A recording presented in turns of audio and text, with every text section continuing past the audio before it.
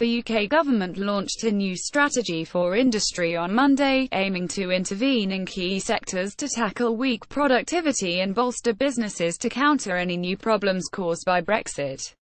Prime Minister Theresa May first flagged the plan in January, 7 months after the vote to leave the European Union, adopting a hands-on approach to business that had largely been abandoned by her predecessors from the time of Margaret Thatcher in the 1980s. The government said on Monday that it had secured a major investment from global healthcare company MSD, known as Merck in the United States, ahead of the publication of the strategy. Life sciences are one of 4 sectors being targeted by the government, which will also focus on construction, artificial intelligence and the car industry. Business Minister Greg Clark said Britain has some of the world's best universities and research institutions, as well as leading companies in sectors ranging from advanced manufacturing to financial services, life sciences and creative industries. But any serious strategy should address the weaknesses that stop us achieving our potential, as well as our strengths, and this industrial strategy does that, he said. Britain's productivity performance has not been good enough and is holding back our earning power as a country. Last week, budget forecasters cut the country's growth estimates for the next 5 years, largely because of reduced projections for productivity, the Achilles heel of the economy since the financial crisis. Mr. Clark said the new industrial strategy would strengthen infrastructure and the business environment in an effort to improve productivity.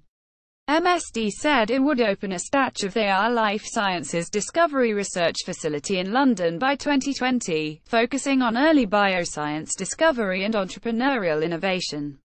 This new London location will enable us to build on our proud legacy of invention and be an important contributor to the vibrant and rapidly growing London life sciences community while providing access for more collaborations within the European life science ecosystem, said Roger Perlmutter, president of MSD Research Laboratories. MSD intends to create 150 new research roles and is evaluating locations in London, it said. The vote of confidence in the life sciences sector was welcomed by the government after the news last week that the European Medicines Agency would move from London to Amsterdam when Britain leaves the EU in March 2019. Brexit remains the biggest concern for UK companies and multinationals with operations in Britain. With only months to go before many businesses need to make decisions on future investment, they are eager for clarity on how Brexit will work. However, talks with the European Union have made slow progress, and the government has only been able to reiterate its plan to seek a transmission deal as soon as possible. Reuters. More about Brexit. UK government Prime Minister Theresa May reuse content.